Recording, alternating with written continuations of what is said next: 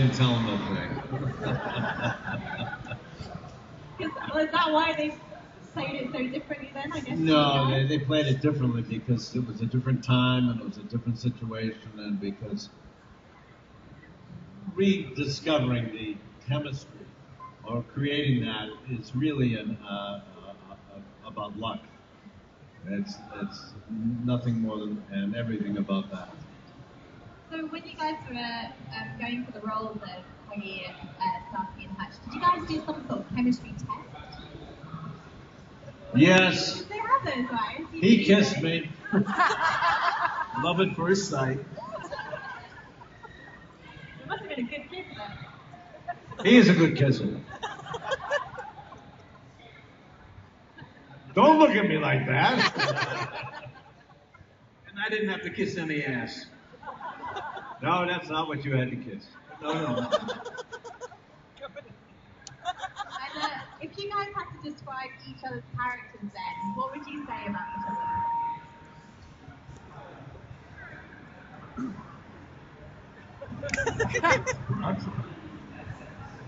I'm surprised I showed up on the set. We were too. Every day. Oh, you were still in the set. I was just amazed. When you do something like that, you're just doing a job. And One, two, three.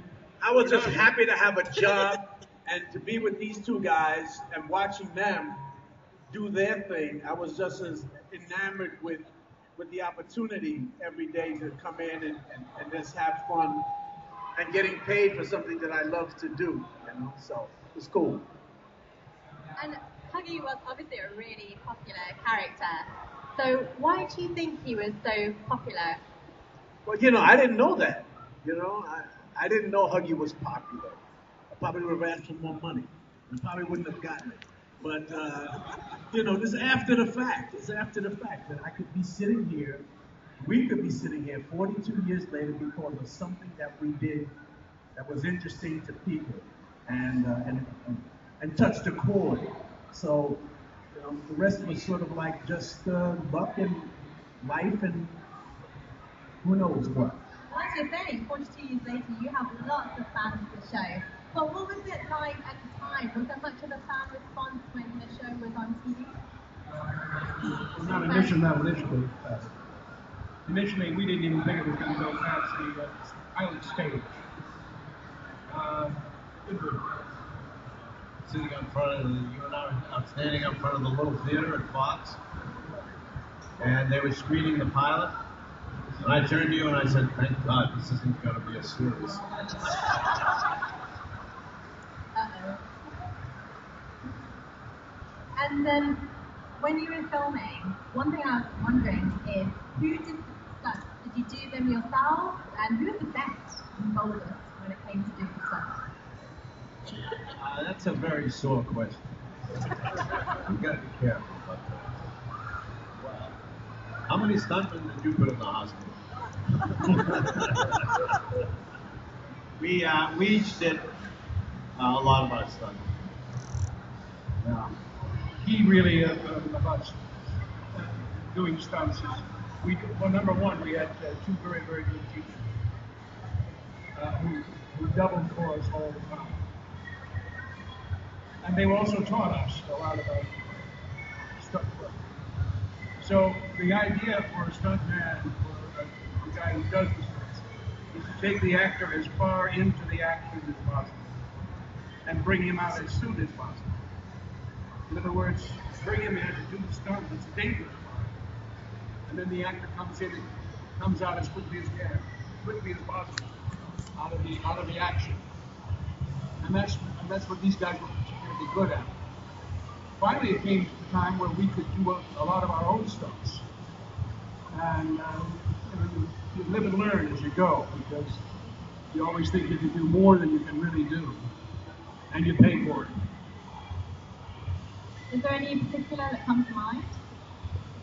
Well, there's one scene in the beginning of the pilot where I jump off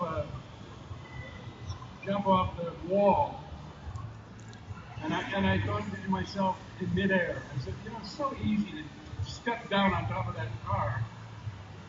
I got to do something. So I made a decision in midair. I'm going to land on my ass. And I did. And I paid for it, but boy, I did not admit it. It killed me. It looked good. It looked great. And they used it, of course, in every episode of Starsky and Hutch thereafter, in the opening segment. But that was the kind of stupidity that actors sometimes contrive. And I'm sorry that I did that, but I did. Sorry, but not sorry. And you didn't just act in the show, though. You both directed as well. So what was it like being behind the camera? That's a hard question. It was a lot of fun. A lot of work. In the beginning, we didn't have a particularly big cheering crowd for us as directors. They wanted us to fail. But it was very enjoyable and very educational. David was a really good director. You know. Likewise, you are. Oh, thank you. And I had the experience of being directed by these two guys. Yeah, and in particular, there's two shows, of course. In the last season of the show, David directed an episode called Huggy Can't Go Back. And it was one of the most enjoyable experiences I've had on Starsky and Hutch because so many elements came together in that episode. And then, of course, Mr.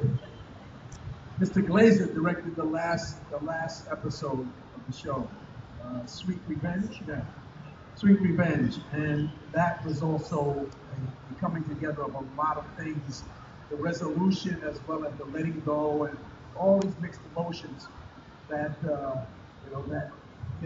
having the experience of being with these guys for those many years. Well, in a way, it was quite emotional, but the fact is that these guys were two sensitive and caring actors who also have the ability to transport that to actors and directing media. My first experience in directing, I wanted to direct very much. There was a thing called survival. And it got to the day, you think it's going to be easy, you know?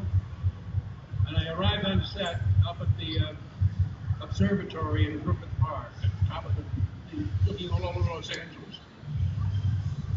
And there was a crane, and there was an insert car, and there was a crew of 70 people.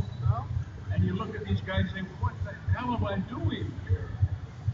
Now there's an unwritten law in filmmaking: get the first shot, get the shot, and then you're moving. Okay? And then you can make a second shot and a third. Now it's got some sort of a rhythm to it. But I had not a clue. It's like, what am I going to do? And finally I just said the simplest thing: put the camera on sticks and get a car to drive by. And that was the opening shot. And I got that and I said, wow, that's like Gone with the Wind. You know? Then you were behind schedule. Then I was behind schedule at that point. That's the other thing you're always up against in television, or we were then, certainly. And that is, you have limited time, and you got to get a lot of stuff done in a little bit of time. And Starsky and Hutch was shot in mostly 7 days. And, Today is unheard of. Yeah. Today they take 10 days. Yeah. And the shows now, our show is actually, without the commercials, 48 minutes long. They say it was an hour show, but it was 48 minutes. Now it's 44. Is that right? Mm.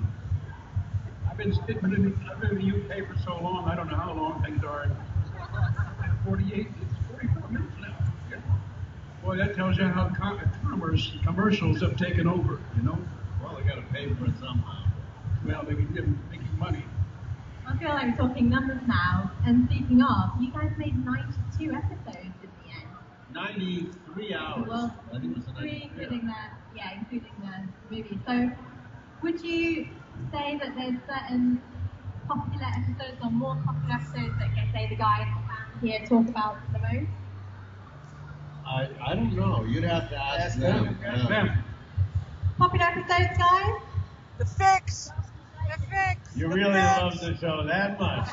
You love them all. Everybody talk at once. They're too shy. But we are going to come around and give you a chance to ask some questions in just a moment. So just think of your questions, stick your hands up and